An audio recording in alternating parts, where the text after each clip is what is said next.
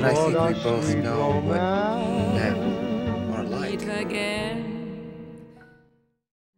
Then another film that we would have to pinpoint is Spartacus. Now, it was such a huge production. You were what, a Roman slave girl, were you in that? Yes.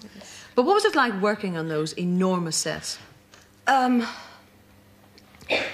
thank God for Kirk Douglas and Laurence Olivier again, and Peter Ustinov and Charles Lawton. I mean, that was most of the time with Peter, you're giggling anyway. And they're very tedious in a way, though, because it actually took a year to shoot. In fact, we finished shooting, went off and did other pictures, all of us, and then came back to do some more. But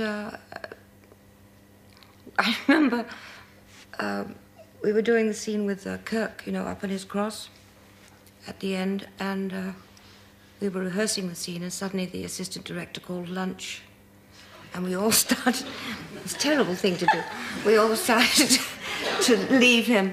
We left him there for about 5 minutes, and he took it very well. Still up on his cross. Saying, hey, what about me up here? Yes, but he was very good about it.